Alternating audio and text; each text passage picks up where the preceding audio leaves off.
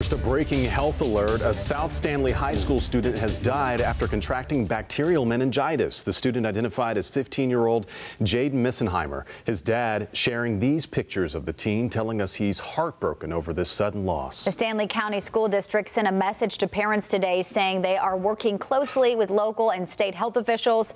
Bacterial meningitis is a highly contagious, infectious disease, but health officials stressing they do not think the rest of the student body is at risk. NBC Charlotte's Tanya Mendes is live at 6. Tanya, you spoke with local health officials about this. What do they want parents to know?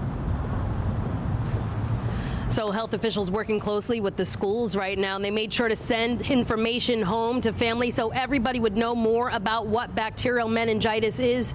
Certainly Jaden's family now finding that out the hard way as they try to figure out how they're going to pay for a funeral for a teen who they thought had his whole life ahead of him. He was just 15 years old, so when Jaden Misenheimer got strep, his dad thought he'd just miss a few days of school and be back to normal. But days passed and Jaden wasn't getting better.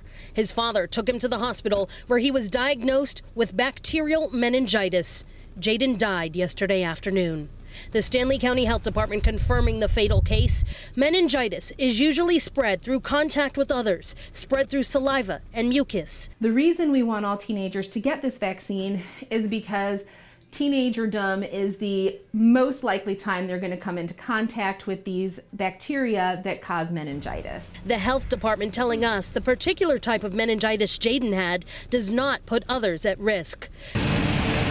South Stanley High School sending this note home to parents, letting them know they don't believe other students are at risk and they don't think any preventative measures have to be taken.